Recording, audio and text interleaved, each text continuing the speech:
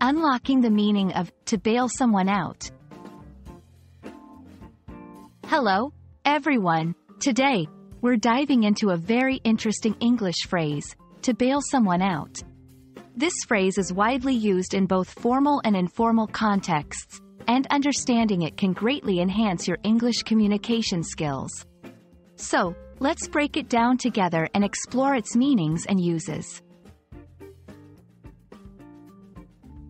To bail someone out originally comes from a legal context. When someone is arrested, they might be allowed to pay a sum of money, known as bail, to be released from jail while they await their trial. So, in its most literal sense, to bail someone out means to pay bail for someone else, securing their release from jail. This action often implies a level of responsibility for ensuring the person returns to court when required. Beyond the courtroom, to bail someone out has taken on a broader meaning. Figuratively, it can refer to any act of helping someone out of a difficult situation. This could be financial, like helping a friend pay off a debt, or situational, like assisting someone who is overwhelmed with work by taking on some of their tasks. The essence of the phrase in these contexts is providing crucial support to someone in need, often when they have no other options left. To better understand how to use to bail someone out in conversation, let's look at some examples. 1. Financial help.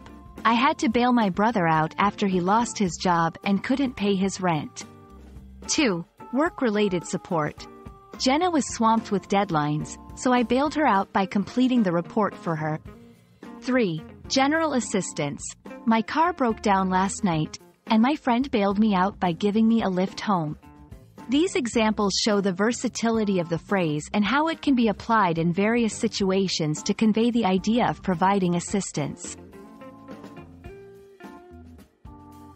Understanding phrases like, to bail someone out, can significantly enhance your ability to express empathy, offer help, and communicate more effectively in English.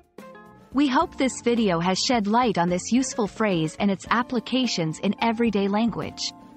Thank you for watching, and we look forward to helping you unlock more secrets of the English language in our future videos.